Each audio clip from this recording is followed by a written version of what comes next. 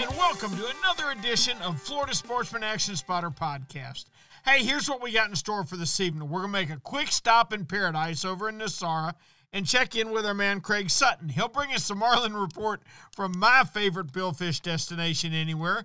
Then we'll come back to Florida. We'll start up in the northeast corner, come all the way down the east coastline, all the way through the Keys, up the west coast, and out the Panhandle to find out what Florida's fishing's been like this week. I got a question for the boys this week, too, that I want you to think about before you travel. What weather conditions drive their fishing? Everywhere is different. Over in the Panhandle, I've already talked with Tyler Massey up in the Big Bend. William Toney says the northeast wind that blows all the water in here on the East Coast makes it so difficult for us, makes it difficult for him because it blows all the water out, and he's got literally dry land where he usually fishes. So it's different all around the state, but we're going to find out just what it's like, what weather patterns trigger what fish in Florida. So sit back, make you a cool drink, and here we go. We're going to get started with a quick trip to Costa Rica to check in with our buddy Craig Sutton. Now, Craig will be brought to you tonight, just like all of our action spotters, by Yamaha. Reliability starts here. By Shimano, bringing people and nature together. By Tournament Master Chum, it's the best chum on earth. By Nosara Paradise Fishing, your dream vacation. By D.O.A. Lures, the unfair advantage. And by Young Boats. You want the finest in flat spay and offshore hybrids? You need to check out youngboats.com. Time to land in Costa Rica and check in with our man Craig Sutton. All right, we're here in Costa Rica, and a main man is waiting for us at the airport. Craig, what am I looking at coming into Nosara this time of year? Dolphin. Ooh, Dolphin making. Few marlin mixed in. Yep. Really, what's really unusual is this last week about the sales. We had just a precious few, but we had a real good marlin bite. I don't think that's a trend that's going to last, but and some really nice big mine. We got one today that was. I'm waiting to hear back on the client. He sent me the picture. It looks like he's in the upper 30s, maybe low 40s, but we had another one earlier. We had two on the same boat, the Adventure, the little small boat, that one was definitely in the mid-40s. I sent you that picture. Was that the one I called 48? Yep. And then we had one that was close to it, a few pounds smaller, but I think it was on Thursday now. But, yeah, it's been good, man. The marlin's been real consistent. Well, and what most people don't understand, because most of our listeners, and we love them all, are here in Florida. When you're talking about sailfish over there, you're very often talking about 100, 110-pound fish, aren't you? Oh, yeah, or even more than that. We've had some months where all the sailfish we caught were well over 100 right there at that 150, 170-pound range. We get some big sailfish. I mean, real big. 100-pounder is not that big of a sailfish for us. Yep. Craig, real quickly before I let you go, what weather pattern drives your fishing over there? No bad weather. No bad weather? We really, from that full moon in October till the end of May, the full moon in the end of May or 1st of June, it's pretty much cobalt clear skies every day. Now, every once in a while, we'll have the offshores blow early in the morning. Uh-huh. But by 8, 8:39, 10 o'clock, it backs off and just calms right down. And very rarely does the offshore winds for us go offshore. They usually stop about a mile or two from the beach. Now, some days they do in like March, but it's usually at the same time we've had a big front in the north on the East Coast where it blows northeast wind pretty hard. So I see. It's kind of proportionate. But it's from the end, the beginning of November till the end of May, we very rarely weather out. So your weather's so stable that you really don't often have a condition that changes your fishing, do you? Yeah, it would be rare. It'd be really rare. That's something. Yeah. Sometimes in the mornings, we'll get hard offshores, but like I said, it's usually by 8:39, 9:30, 10, 11, it calms way down. I see. Well, I tell you what that means is there's not a bad time to go there. like where you and I live right here in Northeast Florida, it ain't a good time to come here to go fishing. You need to be fishing over in Nosara this time of year. Craigie, but when you get out here, it's good though. Yeah, but man, have you looked at the long range forecast? We're looking at a lot of wind for a long time, buddy. I'm afraid all the way up to Christmas Eve anyway. Yep. All right, Craigie. Yep. I appreciate it, buddy, and we will talk with you. Now, next Monday, we're not going to have a podcast. I'm going to be in Rhode Island, so I'll talk to you in 2 weeks, and you have a fantastic Christmas. Same to you, brother. Thanks. Thank you, Craig. Now it's time to start Florida. Let's check up in the Northeast corner with a gentleman I had the privilege and the honor to fish with yesterday. I don't enjoy any fishing trips more than I do with my partner, David Voorhees. David, how are you? Hey, Rick, I'm doing good, buddy. Yes, good. I did enjoy yesterday. And I tell you what, I hope you sucked it up as much as you could because I don't see weather like that. It might be a while before we see a beautiful day like that. Yeah, we had just ideal conditions, and the fish cooperated exactly like we hoped they would. It's breezy now, but tell me how it's been for you overall. Well, yesterday was a prime example of what I've been talking about. You really want to choose your days this time of year, and what I mean by that is really you can if you study the weather, and every fisherman I know, I think are deep down inside are weather junkies. And we always like watching the weather, keep an eye on the weather. It's something we just have to do. And this time of year in Northeast Florida, you predict those fronts. You see a front coming that's going to bring us some bad, cold northeaster. Try to get out in front of that front. Get out there the day before, 2 days before, especially if we've got a warming trend like we did this past week. And you're going to do pretty good. Now, the numbers aren't there, Ricky. We didn't see big numbers, but that's okay. You know what? I'll take the quality fish over the 20 little rat reds that we've been catching. It seems like, this time of year, for some reason, when we go out, it seems like most of the fish we're catching are quality fish. You're not going to get a bunch of them, but man, make every bite count. And that's the first thing I tell my clients when they get on board is we're not going to get a lot of bites, but when you get one, you got to make it count. And the fish are being very finicky, very funny. They have a tendency they have a tendency to hit it and play with their food. They'll hit it and spit it out, And I've been seeing that in a lot of places, and a lot of captains have been saying the same thing. And I actually challenge my people to say, hey, nobody usually catches their first fish. Everybody misses their first one. And, but you'll see when you get that first bite of what I'm talking about, you'll think it's time to set the hook when you probably should have let them have it about 3 more seconds. Mm-hmm. So you really got to let them eat it. And, but the quality's there. We're seeing some trout, nothing really big, but lots of trout. Seems like the bigger ones are closer to the river or in the river. Along the intercoastal, it seems like most of those trout are small. Now, you can find some good holes back in the creek that will hold trout, but for the most part, I'm not seeing, big trout in those holes. But what you will pick up here and there in those creek holes are flounders, and we are picking up a few here and there. But, the best bite right now, to me, the best thing to do is to go out and fish for redfish and try to sight fish them if you can. Our water clarity, Rick, here has been up and down. One day it's going to be really clear, and then 2 days later, for some reason that I don't understand, it's muddy again. But, David, isn't it a general rule of thumb that the colder it gets, the clearer our water is? Absolutely. And that seems to be the case. We had water temperature, Rick, this past week creep all the way back up to 65 and above. Mm-hmm. So that, that's come back up quite a bit when we were talking about water temperatures below 65. And, we saw them, I think, as low as 62 and 63.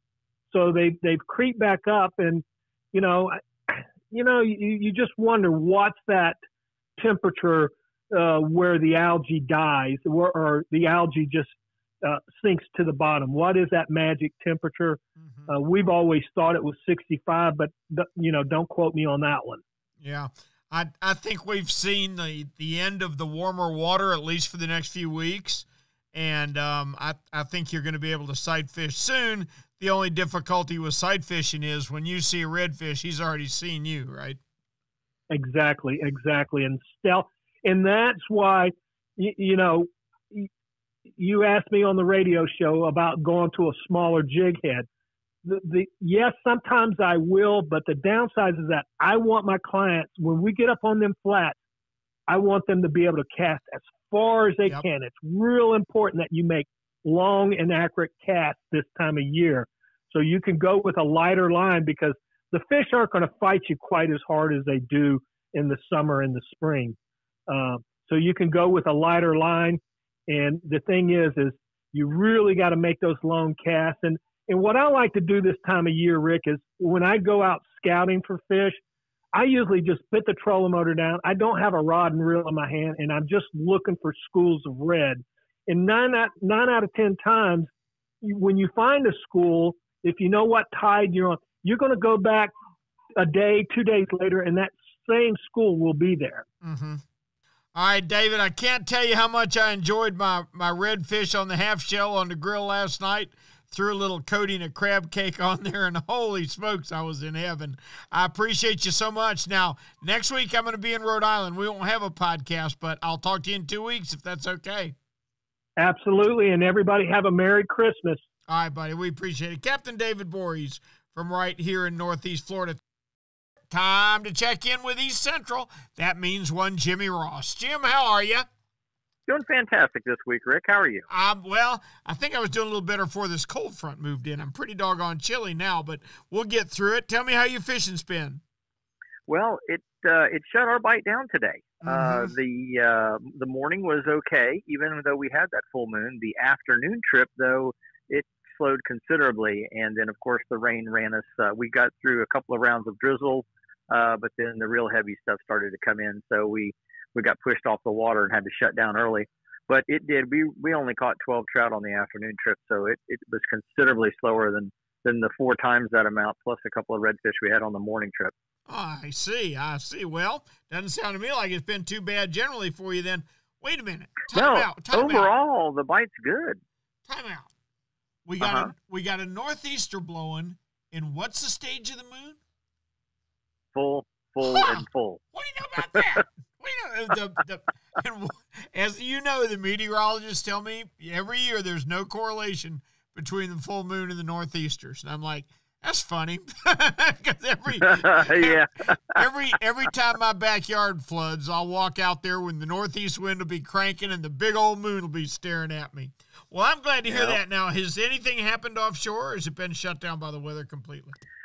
I haven't heard of anybody that's been out in a couple of days now. It was a little rolly for the guys that did get out back on Friday. I did talk to a couple of guys that got out on Friday and Saturday. It was a little rolly. There wasn't a whole lot happening, and those guys were mainly just running out to catch a couple kingfish and get back to the dock before the winds picked up.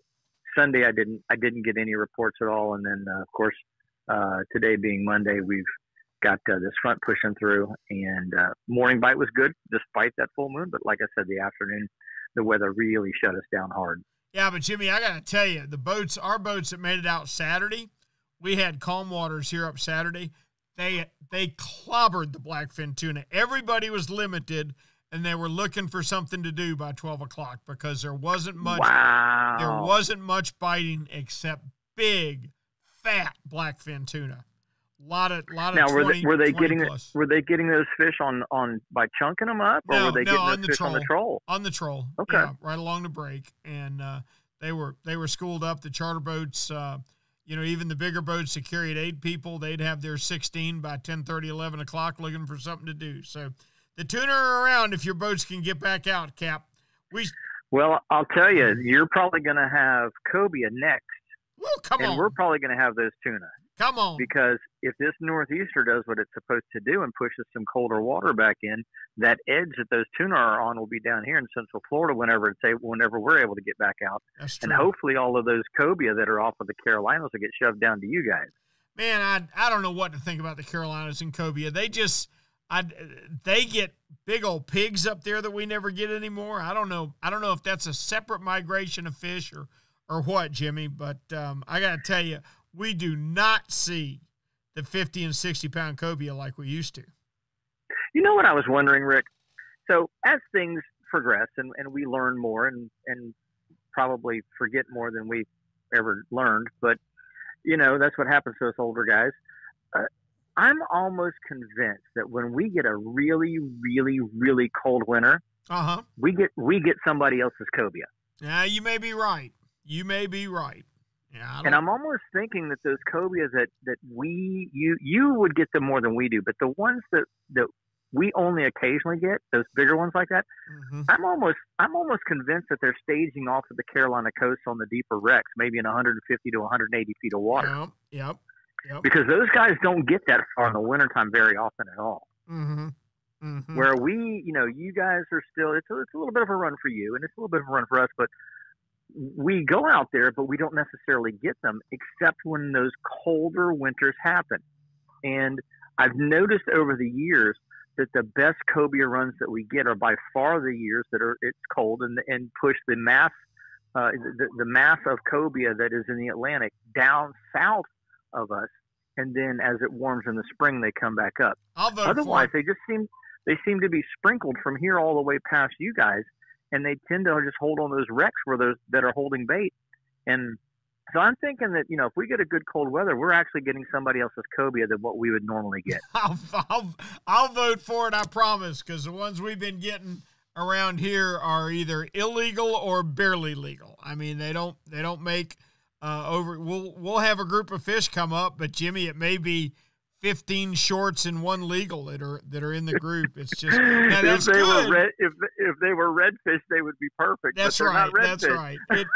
That's right. Now that's good for the future, we hope. But for right now, you go home hungry a lot of trips, even when you catch cobia. You may catch 5 or 6, and one of them is legal. Cap, we appreciate it as always. Please tell me now. I'll be checking with you in 2 weeks. I'll be out of town next week. So in 2 weeks, we'll be back together and do it again, if that's okay with you. Looking forward to it. Everybody out there, have a Merry Christmas, Happy Hanukkah, Kwanzaa, whatever it is that you celebrate. Okay. And, Festivus, whatever it is. Just have an incredible next 2 weeks, no matter what it is that you celebrate or don't celebrate. And hopefully we all get out and get a chance to go fishing and catch some nice fish. I will be celebrating, and it's Christmas, not the holiday season. All right, love you, brother. Talk to you in 2 weeks. Take care. Bye now. All right, thanks to Jim Ross for a great East Central report where he had a good morning, but said that northeast wind finally got to cranking so hard this afternoon it pretty well shut him down. I don't think they fished out of my favorite fishing village today, Stuart, Florida, but they have been lately, haven't they, John Earhart? Yes, sir. Believe it or not, there was quite a few boats that went out this morning. It was maybe 2 to 4 foot, out of the north, so it was a little bit choppy. But they were catching some sailfish and mahi in about 120 feet of water. Good. Up to maybe about 160, and that was pretty much straight out front. We've been getting a few live baits here and there, but predominantly we've been just trolling dead ballyhoo with mullet dredges, and that's been pretty productive for bringing those sailfish up when they're sitting down in the water column a little deeper this time of year.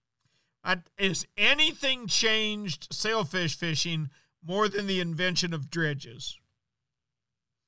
Not that I'm aware of. I No. mean, the rigs change year to year, but those mullet dredges, they're the same every year. You might put a different thing on the end of it, but the mullet is tried and true. You put it on a dredge and you drag it down 5 to 20 feet below the surface, as deep as 30 feet, and I mean, you're going to draw up some of those sailfish, and they're usually going to be pretty willing to eat a value if you got it in the right area in your spread. Yep. Anything going on inshore? The inshore fishing's been pretty steady this week. We're catching a lot of pompano. We've been getting some bigger snook, actually. Usually I'm seeing a lot of smaller snook this time of year, but we're catching a lot of bigger snook this week around the bridges.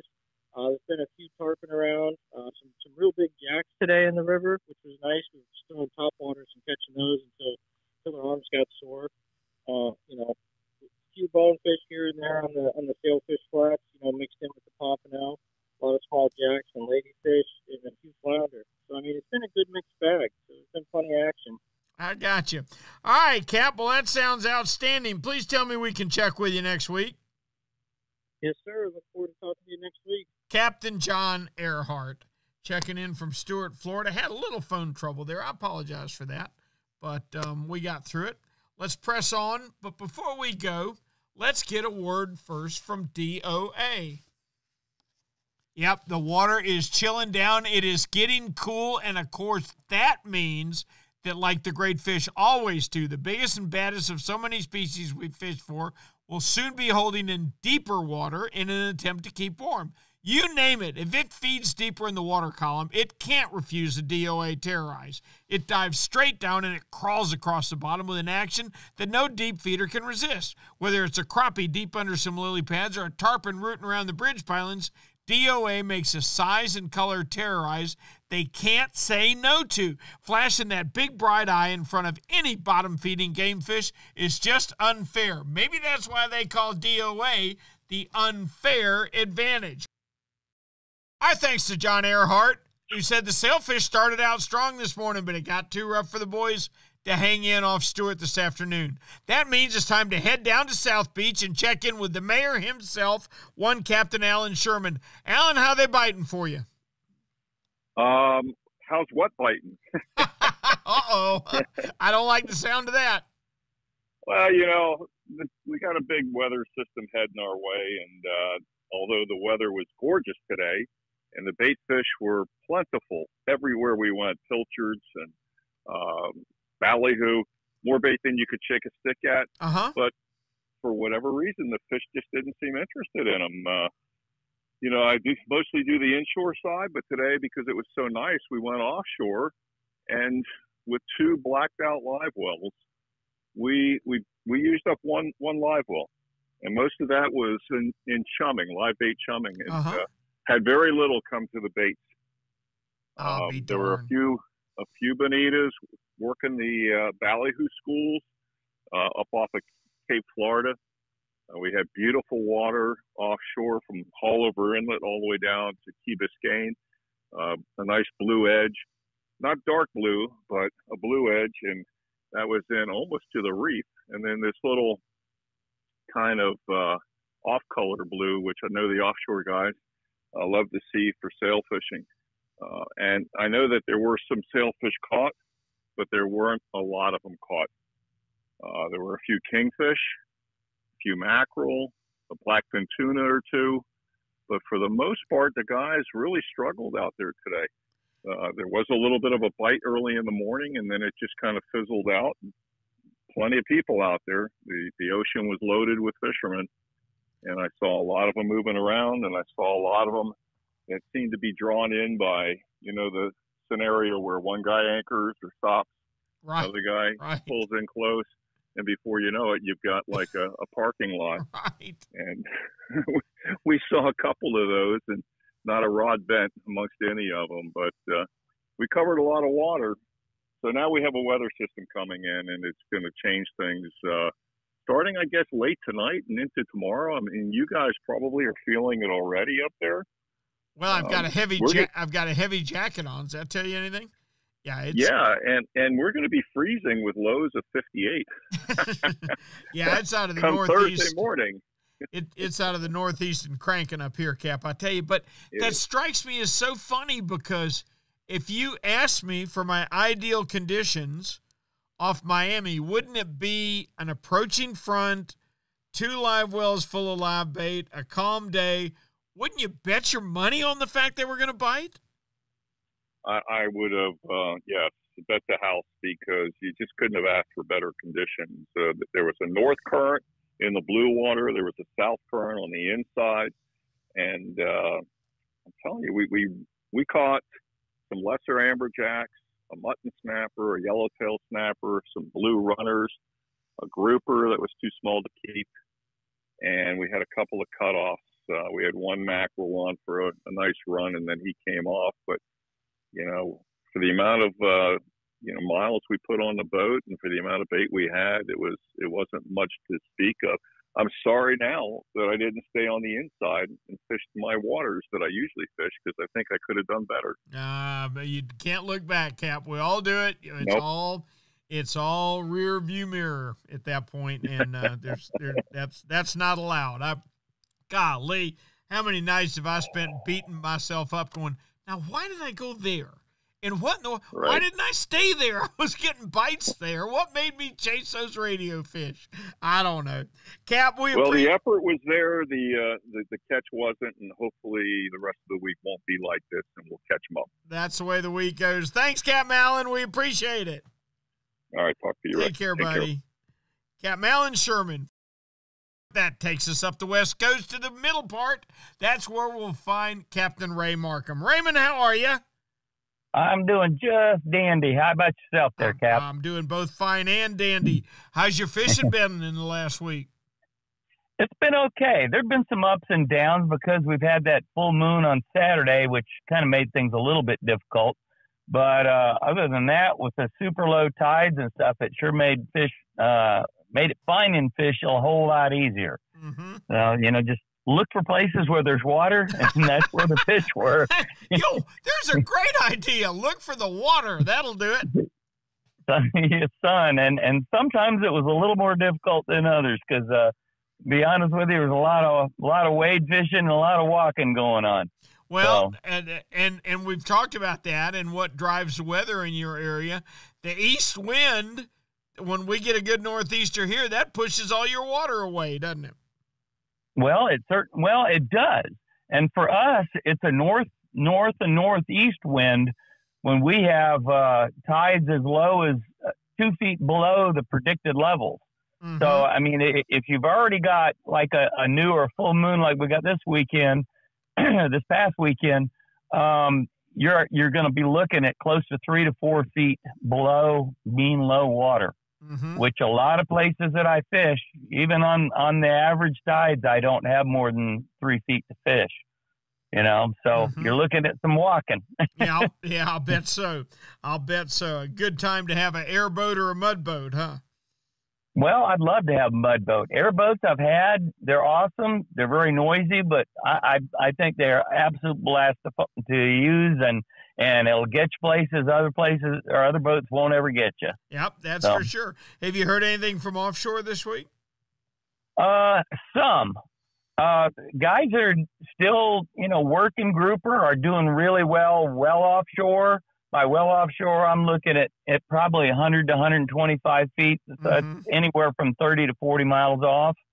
And if you come in a little bit closer, inside of 100 feet, you're picking up quite a bit of action with hogfish.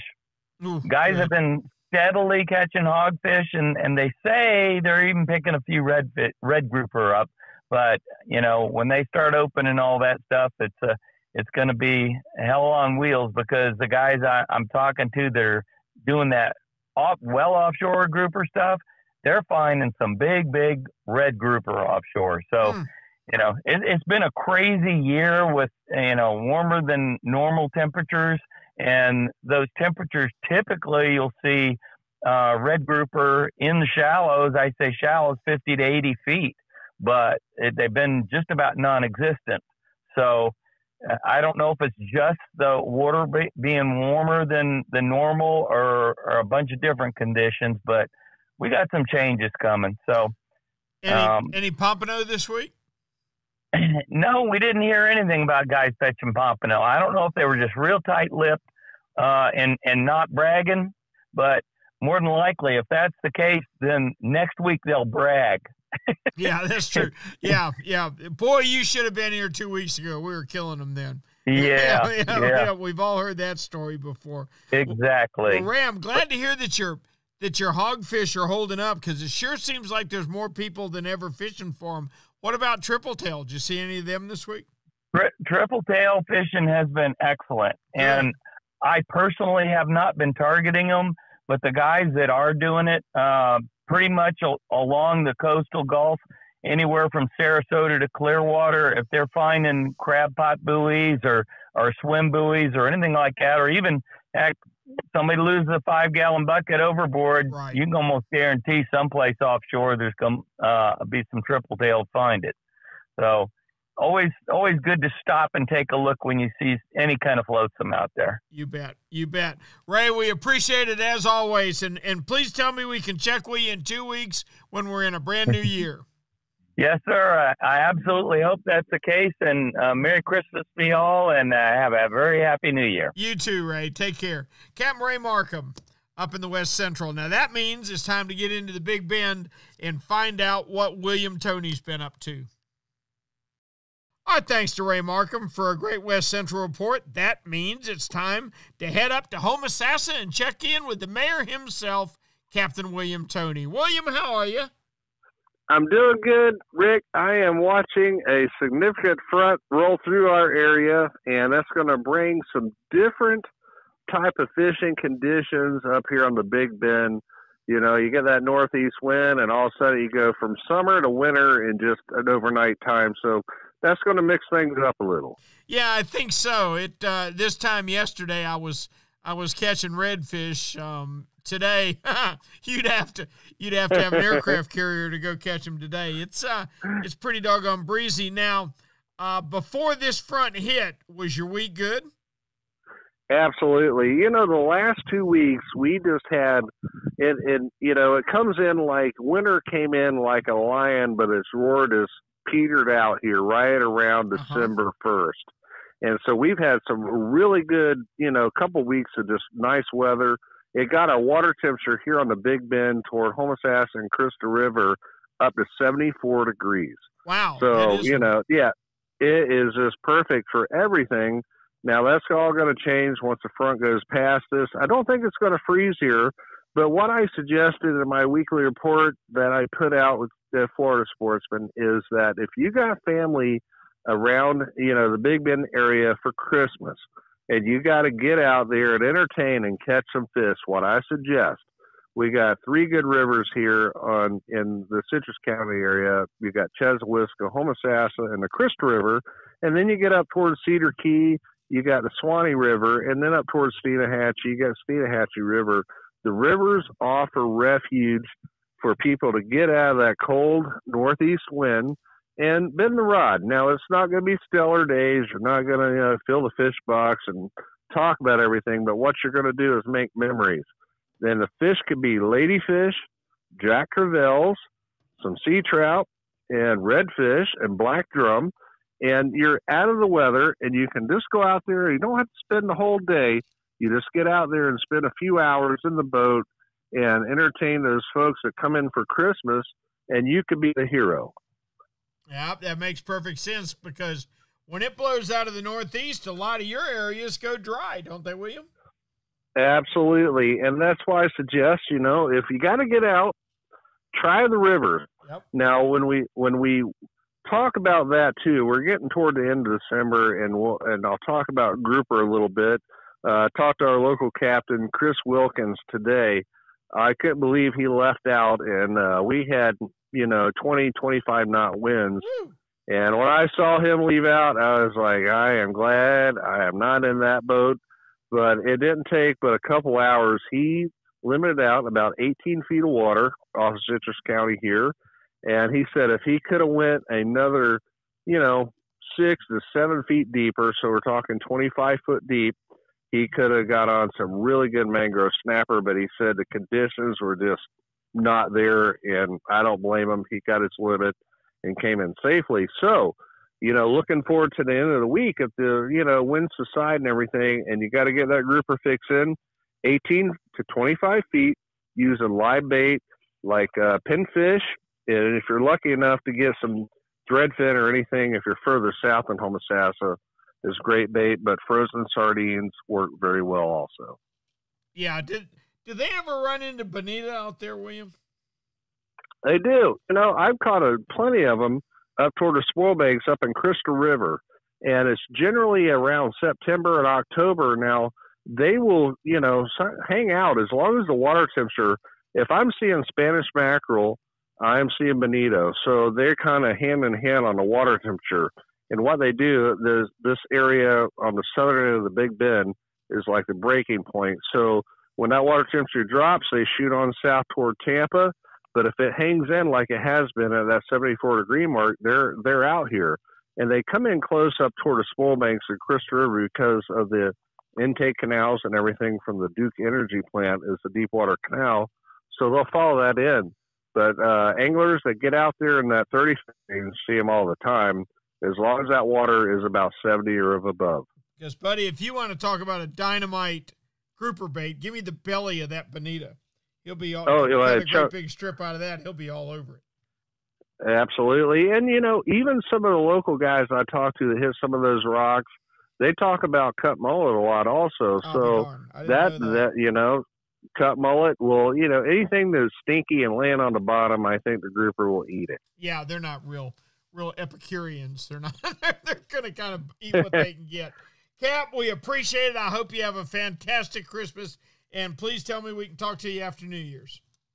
I will be here just after New Year's, and I look forward to talking to you, and Merry Christmas, everyone. And Rick, Merry Christmas to you and your family. And to you too, my brother, and let's enjoy a piece of backstrap after the first of the year. Dang right, because if it blows me out tomorrow, you know where I'm going to be, in my tree stand. I know you are. Thank you, Cap. You know what Yamaha Outboards love? The genuine formula and consistency of Yamalu marine engine oils. What? Outboards are subjected to punishing conditions like high loads, salt, and humidity, a mix that automotive oils can't handle. Yamalu full synthetic and marine performance formulas are certified to protect against friction and corrosion for reliable performance every time. Find Yamalu marine oils at your nearest Yamaha Outboard dealer. Locate them at yamahaoutboards.com/dealers. Yamaha, reliability starts here. Hey, Raj, being consistent is a mark of a quality product. If you've been Florida's #1 chum for over 10 years, there's got to be a reason. For 10 years, Tournament Master Chum has lived up to its name. That's why more tournament pros insist on Tournament Master than any other chum. It's the only chum with menhaden milk mixed right in. That means it gets the scent out faster and deeper than any other brand of chum. It comes in a grind size for every species from kingfish to catching bait. Your fishing time is way too precious to you second-rate chum. Bring the action to you by insisting on Tournament Master Chum. It's worth every penny. When you're ready for the finest in custom-made flat spay or inshore-offshore hybrids, you are ready to meet the Young family in Inglis, Florida. For over 21 years, the Young family has built custom boats one at a time for every type of fishing. Nothing can sneak up on a flat quite like the Gulf Shore flats boats, and I've never fished a better hybrid than the Young 24s and 27s. Rob Young is a naval architect who takes tremendous pride in each and every build for each and every customer that wants their boat custom built exactly the way they want it. Is it time for you to move up? Are you ready to own the finest boat built? Then you need to visit the Young Boat facility in Inglis, Florida, or check them out online at youngboats.com. Our thanks to Captain William Toney for a great report. Said that this northeast wind has left him with a lot of high and dry areas. Let's find out how it is a little further around with Captain Kevin Lanier. Kevin, how are you? Hey, Captain Rick, we're doing great. How about yourself? Doing outstanding, my boy. Any fish biting over there? We got some fish biting. We haven't been able to get out much this week because of that same northeast wind, which we've all been struggling with. But the guys that are getting out are catching fish, and those grouper are still hungry. Seems like your gag grouper numbers were good this year. It seems like it, and it's really, really been good here in December. I mean, I've just been really amazed at how many guys are having success right now. Oh, that's outstanding. How's the size? Size is, I would say, between legal and 30 inches. That's good fish. That's good eating fish there, Cap.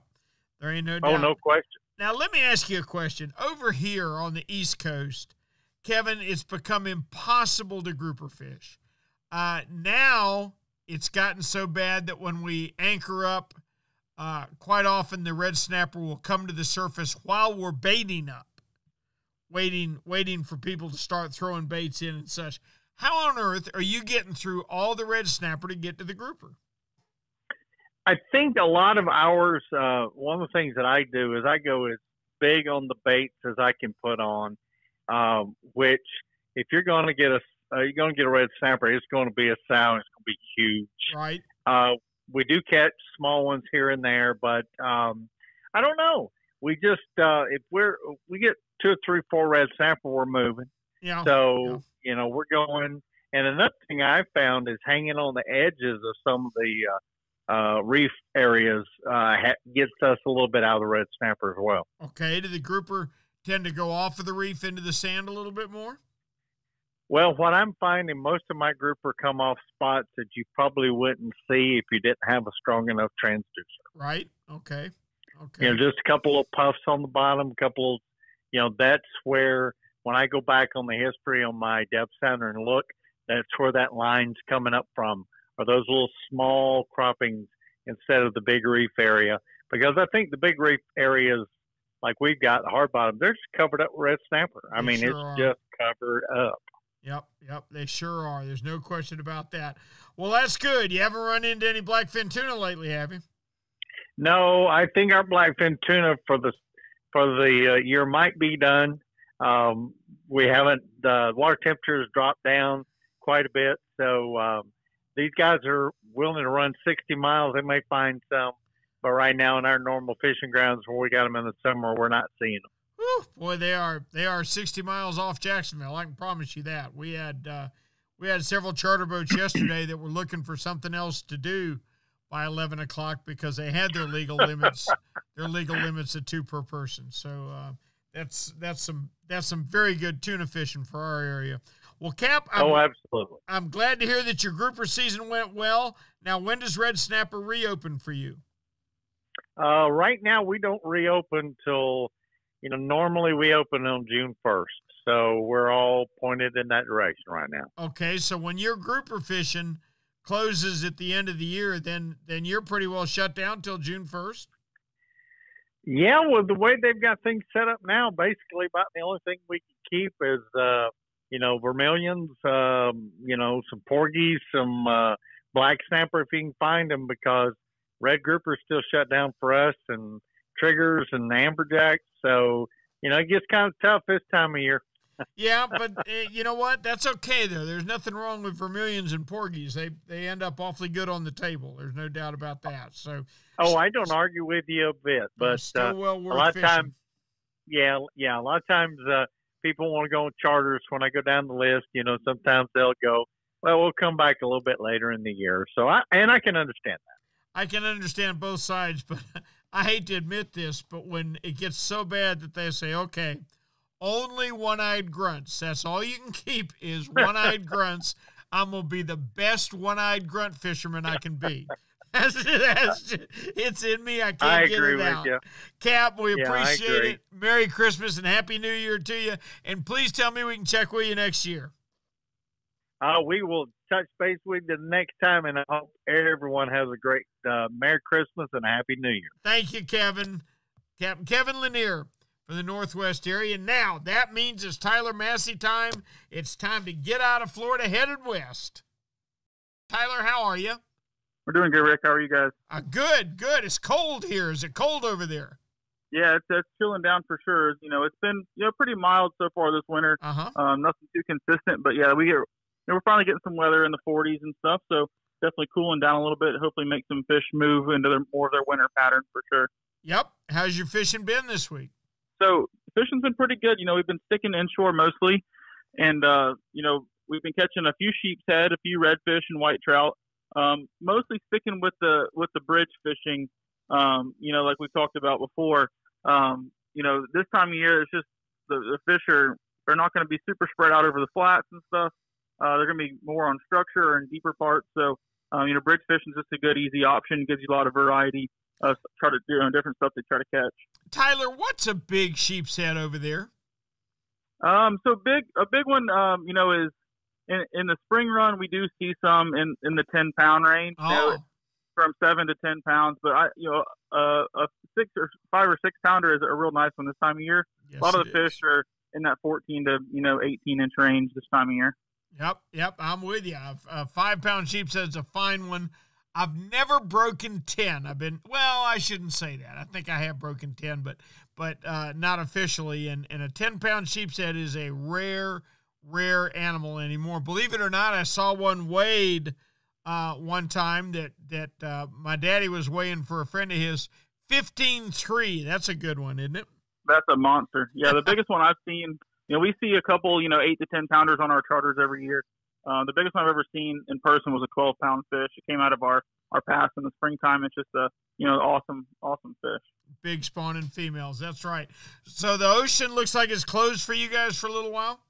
Yeah, it's just it's super hit or miss this time of year. As far as weather goes, it's a much more for sure thing to stay in the bay. Gotcha. Tyler, as always, we appreciate it. Our best of the holidays to you. We're going to get back together, if it's all right with you, the first week in 2022.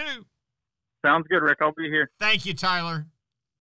That wraps up our trip around the state. But before we wrap up today's show, let's get a word in from Shimano. The year was 1953 when one of the true pioneers of big game fishing hung it up. Hey, it was none other than the great Ernest Hemingway. And get this, here's what he said. I just don't want to do it anymore. The tackle has become so sophisticated, the fish just don't have a chance. That's hard to believe if you look back at the stuff he had back then. Can you imagine walking him through the aisles of Strike Zone Fishing and showing him the latest and greatest from Shimano? Can you imagine handing him a Saragossa spinner that weighed less than his bait and could put more torque on a rampaging tuna than the giant old reels of his day? No, Ernest, I'm afraid you left us way too early. The fights with the great fish still go on today, and we still sometimes get beat. But if I were a sea monster of your day, I think I'd rather do battle with you than face the tools that Shimano has stocked Strike Zone Fishing with some 68 years later. Been a lot of fun this evening. Everybody seems to be getting into the holiday spirit. We got a strong northeaster on us. Our weather's cooling down dramatically. David Voorhees said that the redfish were fantastic up until today, but now it looks like a few days before he'll be able to go find them again. Jim Ross had a great morning this morning on trout, but said that once again, strong northeast winds have made Mosquito Lagoon very difficult to fish. John Earhart lives for these strong northeast winds. The sailfish bit well this morning, and they will only get better as we get further into the colder weather. Alan Sherman was kind of in a grumpy mood today. He had a whole lot of bait for his charter today, 2 live wells full of bait, and nothing to eat them. That doesn't happen very often. You go over to the West Coast, and I got to tell you, Greg Stamper's never in a bad mood, but even he admitted things had gotten a little tough for everything but pompano. His pompano fishing has been exceptionally good. He's seeing some 4 and 5 pound fish. Those are monster pompano. Ray Markham said that the hogfish are biting very well in deep water over on the West Coast. The numbers seem to be holding up for both hogfish and triple tail, despite the fact that there's more people specializing in them every day. Now, the pompano have been a little scarce for him lately. Is that the cold weather? Well, they may have pulled on south from there. William Toney says you got to stick in the rivers in the Big Bend area now that the flats are dry. There's literally no water, all blown out by the northeaster. So go have a good time in the rivers. You can catch a few reds and trout. Don't have to spend the whole day there, but it's worth visiting if you want to get outside. Kevin Lanier is wrapping up what has been a very good grouper season for him over there. Man, I wish we had him on the East Coast like they do over there. But the end of the year will signal the end of his grouper fishing. Tyler Massey's spending most of his time fishing around bridge pylons, catching redfish and sheepshead. Well, this is it for this year for Florida Sportsman Podcast. I got to tell you, we're taking Christmas week off, so it'll be a new year when we get back together. I know I'm very thankful for everybody that has contributed, everybody that has weighed in on our podcast. It seems to be getting more popular all the time. Tell you what, I wish you'd go on and rate us. Let us know how you like it, and let us know what you don't like. And if you've got questions that you'd like me to pose to one of the podcasters, just drop it to rick@floridasportsman.com, and I'll make sure and pose your question for you on our next broadcast. So until next year, when we'll be back with another Action Spotter podcast, it'll be brought to you by Yamaha. Reliability starts here. By Shimano, bringing people and nature together. By Tournament Master Chum, oh, it's the best chum on earth. By Nosara Paradise Rentals, your dream billfish destination. By D.O.A. Lures, the unfair advantage. And by Young Boats. You want the finest in flat, spay, and offshore hybrids, you need to check out youngboats.com. I hope you've had as good a year as I have. We'll be back with the 2022 version of Florida Sportsman Action Spotter podcast next year. Until then, I'm Captain Rick Riles, and I'll see you on the ring.